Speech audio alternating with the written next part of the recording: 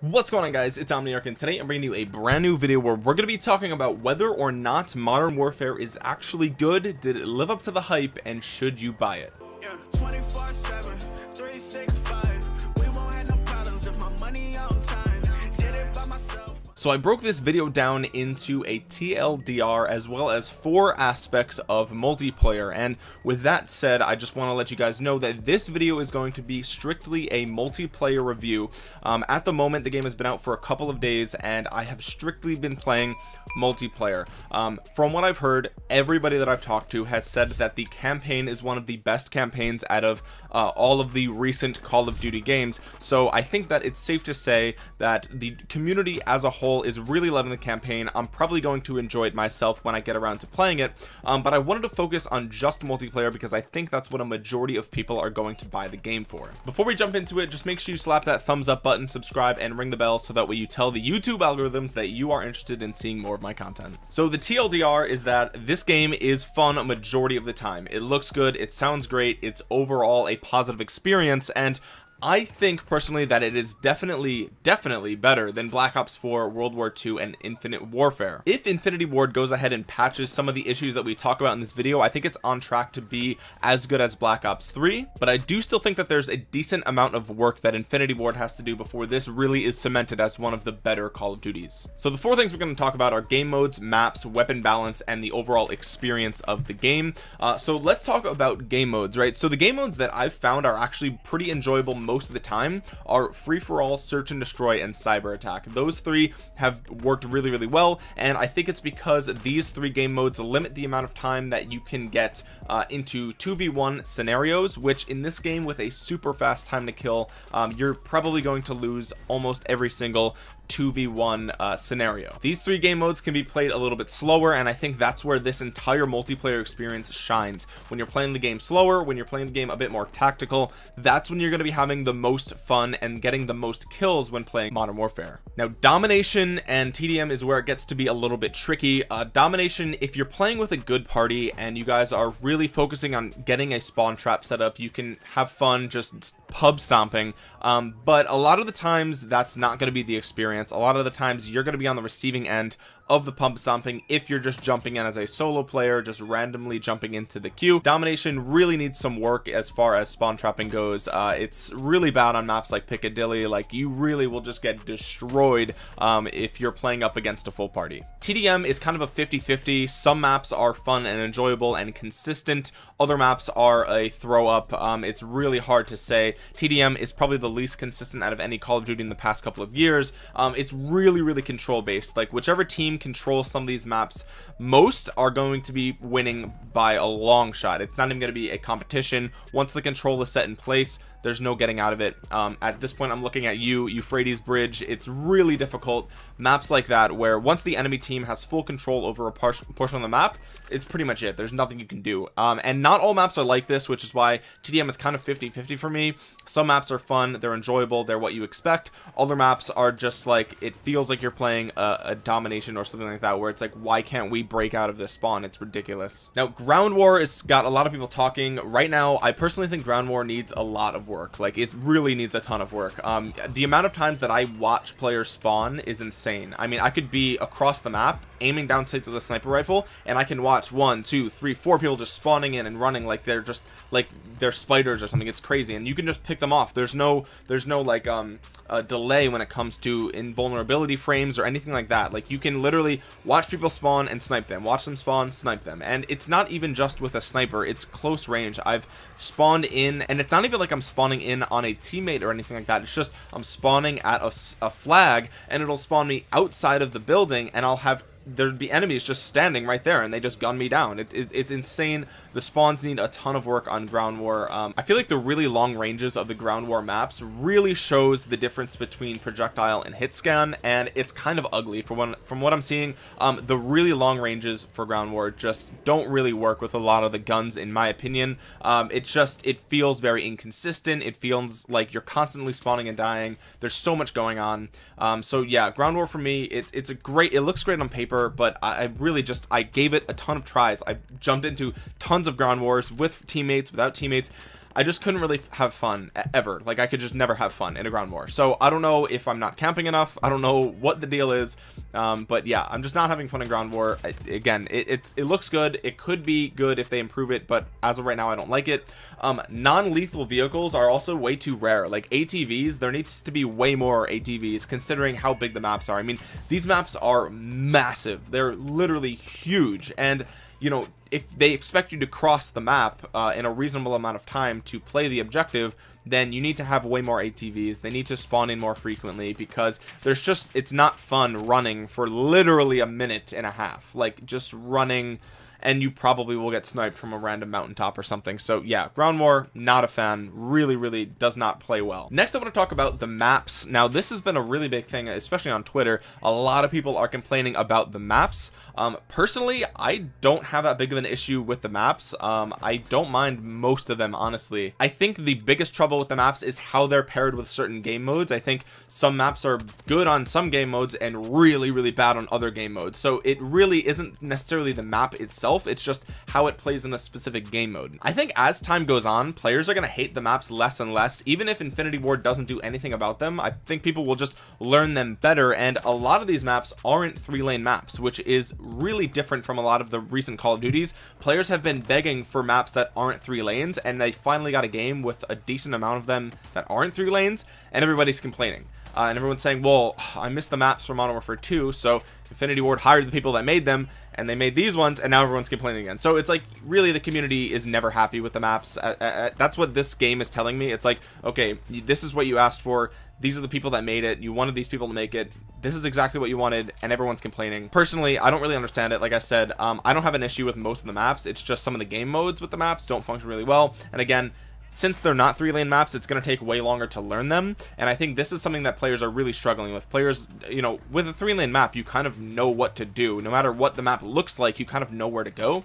And you know, with this not being the case for most of the maps, players just are confused, and it's just taking them longer to figure out the maps, and that's probably why they're not doing as well, and they think they hate the maps when really I don't know if that's necessarily the case. Again, some of the maps are way too big for the game modes that we're playing on them. Like Piccadilly for free-for-all just seems crazy. Like, there's so many different side buildings you can go into, and the courtyard is you know, sectioned off with the different buses and everything. It just, you know, if you have 5 people in a free-for-all spawn on Piccadilly, you could run around for 30-45 seconds without seeing anybody. It's kind of insane. Anaya's Palace, whatever, is just too big for pretty much every game mode at this point. I think 20v20 it makes sense, but yeah, Anaya's Palace is just so big, and most of the time it's not fun to play on, strictly because you're going to be running for so long. I mean, seriously, try playing Headquarters on Anaya's Palace. It's stupid. Like, you have to go so far. It's just not fun. Yeah, again, there's only a few 3-lane maps, and I think personally it gives it that Modern Warfare feel, because you can kind of go up in different buildings, different corners, different areas. But this is apparently polarizing for the community. I don't know. I don't mind it, again, but a lot of people are complaining about it on Twitter. I think if we give it a little bit of time, it'll be fine, but people like to jump the gun. Next thing is weapon balance. This is really crucial for any first-person shooter, especially Call of Duty in the last few years. I personally like how the guns are balanced. I don't think that at this moment there's one specific gun that is dominating every single game, which is really good. That is really good news, and I think it's because of a couple of different reasons. One, the time to kill is very fast. It's definitely faster than Black Ops 4. It's probably 50% or 100% faster than Black Ops 4, which is insane. And with that being said, it feels like Modern Warfare 2. It feels like Modern Warfare 3, where guns just kill. Like, they just instantly kill people. I don't know, it might not be as fast as Modern Warfare 2. Maybe it is. It depends. I want to talk about headshot multiplier in a minute, but that plays into a big factor on the time to kill. But yeah, with the weapon balance, attachments for your guns are the most crucial thing, and I think this, with the fast time to kill, is what makes the game feel balanced, at least at this moment. You're killing people fast, and you can make a gun so versatile with all of the different attachment options that really any gun is somewhat viable. I mean, there's a couple of guns that I think kind of fall short. A lot of the handguns are as secondaries are really weak, but you know, overall I think most of the guns are relatively balanced because of the fast time to kill and the fact that you can put on a ton of really good attachments. Now, that headshot multiplier is a little bit insane. For some guns you can 2-shot kill, and these are guns that fire really fast. You can hip fire them.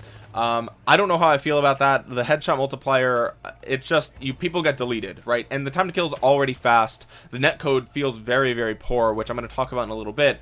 And so the headshot multiplier just feels like an extra layer of just cheesy deaths, and it's really frustrating when you are pre-aiming around a corner, you have a UAV, you know an enemy is coming, you can hear them sprinting, so you know that they're going to be caught off guard, and as soon as they turn the corner, you get a hit marker and they get a headshot, and that's it. You lose the gunfight. It's super frustrating.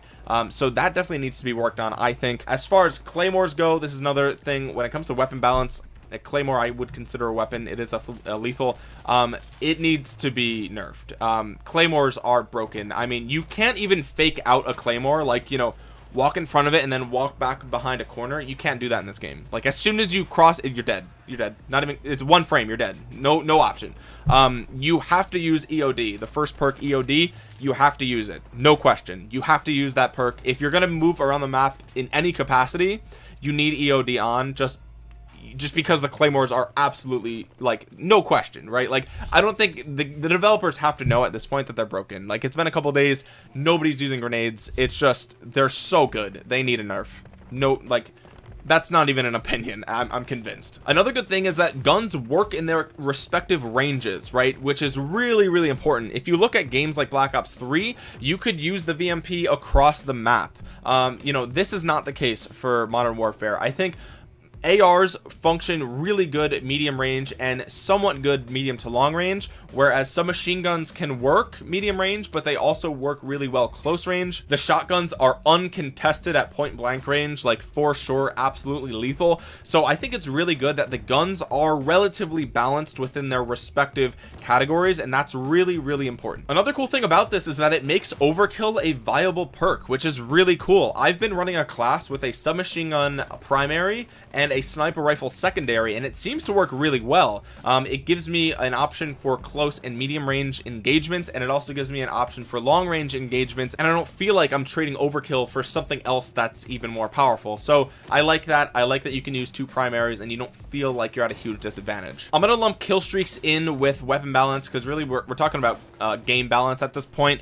Kill streaks are strong, and I think this is a good thing. I think good kill streaks are something that I've been advocating for like 3 or 4 years now. COD was fun back in Modern Warfare 2 and Modern Warfare 3 because the kill streaks were super powerful. If you went on a kill streak and you got some really powerful rewards for it, you just had a blast. You did really fun. So overall, I'm really glad to see that the kill streaks are not only powerful, but they're not super hard to get, right? Like, it's reasonable to expect an 8 kill streak once every couple of games. With that being said, I think the VTOL is actually a little bit overpowered at this point. It's really hard to shoot down, and it's only an 8 kill streak. I don't know, like I said, it's really big, so you can hit it with bullets, but it's got 1 flare, and then it also takes like 3 rockets, and I just think that's just a lot, right? It's just super powerful, especially if you're already in a spawn trap. The VTOL is just going to seal the deal. So that's the 1 kill streak that, personally, for the amount of kills that it is and for what it's doing, I think it needs to be nerfed a little bit. Maybe 3 rockets to kill it with no flare, or maybe 1 flare and 2 rockets. I don't know. But besides that, the kill streaks so far have seemed pretty much balanced.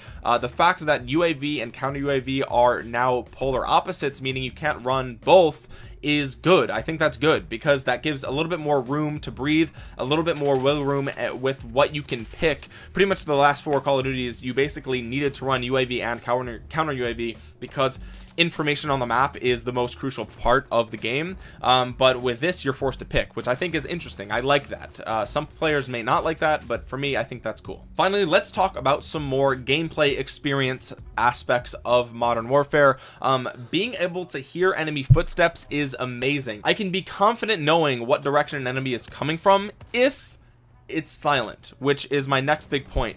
Most game modes are way too loud. Not only do you have the actual characters talking to you, you have music, you have explosions, you have kill streaks, and then you have map noise, and you have player footsteps, you have footsteps of your teammates. Most game modes are way too loud to effectively use the footstep noise. The exception to this is Search and Destroy, Cyber Attack. These game modes, you really can use footstep volume, which is good. I think it's most important for those game modes anyway, but it would be nice to play TDM or free-for-all and know where my enemies are coming from, because I can hear them just stomping like rhinos down a hallway. But unfortunately, there's so much other noise that most of the time it's not useful, and this is only made worse by the fact that dead silence isn't a perk. It's one of the field upgrades, which means that you have to earn it over time, and even though it does charge quickly, it also goes away relatively quickly, and you have to think about turning it on. And then, you know, I don't know, it's a decent solution to the problem, but I feel like there's other better field orders that you're going to be using, which basically forces you to not have dead silence ever, which leaves us with the problem. The next thing is the netcode for the game, or the servers, or whatever. I don't know much about network engineering or anything like that, so I can't really say with full confidence. I've been told that the servers are running at 60 hertz, which I don't know if I believe that, but it seems to be the case. But the netcode feels like garbage. It feels worse than any other Call of Duty in recent memory. I am getting instantly dead, instantly deleted almost every single death, and this should not be the case in a first-person shooter. And I get that there's a fast time to kill, but there's a difference between a fast time to kill and dying in 2 to 3 frames, right? Like, you literally, when I see an enemy, I can't even fully pull my gun up to ADS before I'm dead. And if I go through my recordings and I look back, I'm dying almost virtually instantaneously. There's literally nothing you can do, and it's instances where we're both caught off guard, right? It's not like they were pre-firing or whatever. Like, it's literally getting deleted, and there's no other explanation for this other than just the servers or the netcode or something like that. And I know I hate, you know, scapegoating something like, oh, I'm not bad at the game, it's this, you know, coding. It was like, but this is real. Like, this is actually real. Anybody who's played the game for an extended period of time feels this way. They can see that they're getting absolutely deleted, and I think this problem needs to be fixed very quick, because players are not going to want to play a game like this for more than 2 to 3 months. Like, it's just not gonna hold up. People are gonna get up, they're gonna get fed up really, really quick. I'm also having issues with hit detection. I haven't really heard other players having this issue, but it's definitely not a feeling. I've definitely recorded instances and seen, especially on stream, where I'm streaming, so I'm playing the game, and then on this monitor I have my stream up so I can see it after a delay.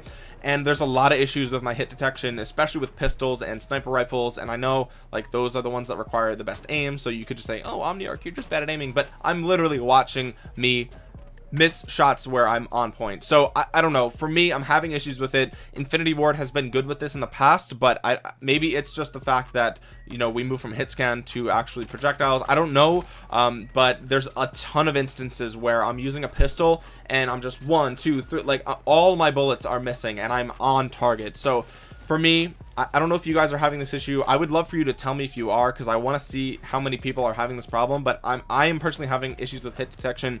My PS4 is hardwired into my router. I have 100. I usually run around 75 download and 60 upload, but I have upwards of 100. So my connection is good. My ping is good. It's usually around an 8 millisecond. So I don't know what the issue is, other than it must be something to do with the servers or how the game is coded. I don't know, and honestly I wouldn't be surprised if that were the issue, because there is a bug in the game at the time of recording this where it is just not showing your ping properly. It's just showing you the wrong number. So there's something going on there. I don't know what it is, but hopefully they fix it soon. And finally, right now there are no microtransactions in the game, which is perfect. And I know this is not going to last. They're going to implement the seasonal battle pass system, which is going to be a premium upgrade. You're going to have to buy the better version of the battle pass, and it's gonna be multiple seasons, so there's gonna be other ways to spend your money on this game, of course. But if Infinity Ward fixes the few things that I've mentioned in this video, I actually wouldn't mind spending money on this game. I'm having enough fun with multiplayer to where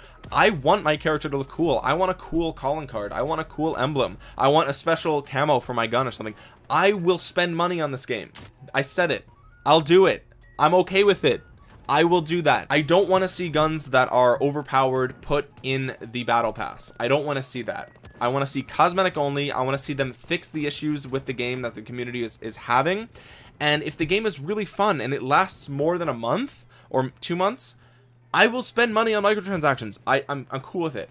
This game is good enough to where I would actually do that. And I haven't said that in years. I haven't said that since Black Ops 3, right? So that's how I'm feeling right now. I overall am having a good time with Call of Duty Modern Warfare. I think with the multiplayer being pretty good, better than the last 3 Call of Duties that we've had, I personally think it's definitely hands down better than Black Ops 4, World War II, and Infinite Warfare. Like, no question. Like, I don't even have to think about that. Some players may disagree, but I personally, like, no question this game is better in terms of multiplayer. And the fact that the overall vast majority of the community is enjoying the campaign mode, I personally think that this game is worth picking up. I really do. And that's the first time that I can wholeheartedly say on launch week I feel confident saying that this game is actually good. Black Ops 4 was all hype, right? Because it had the battle royale and it was the successor to Black Ops 3, which everybody loved. Same with World War II. It had the hype of going back to World War II. You know, these games, there was hype around them and then they didn't deliver. This game had some hype around it and I do feel like it mostly delivered. I personally am enjoying it. So yeah, I think the game is good enough to buy, at least at this moment.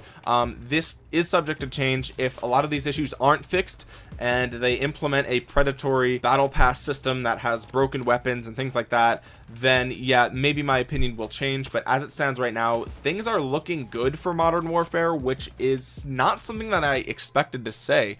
A lot of people are giving me hate for my cancel your pre-order video, which is funny. It's fine. I actually am loving seeing the comments over there, but I didn't really expect to be this impressed with the game. Despite all the flaws, it's still mostly good, and I'm still confident in saying that it's better than the last 3 Call of Duties we've gotten. So that being said, guys, hopefully you enjoyed this video. If you did, comment down below telling me what you think about Modern Warfare. Are you having fun? Are you not having fun? If you haven't already, make sure you drop a thumbs up on the video, subscribe, and ring that bell. Social media links are all in the description below, as well as my Discord, which if you end up joining, we can party up and play together. Crossplay is amazing in this game. It works flawlessly. I'm happy about that. With that being said, guys, thank you so much for watching. This has been Omniarch. I will talk to you guys again soon. Peace.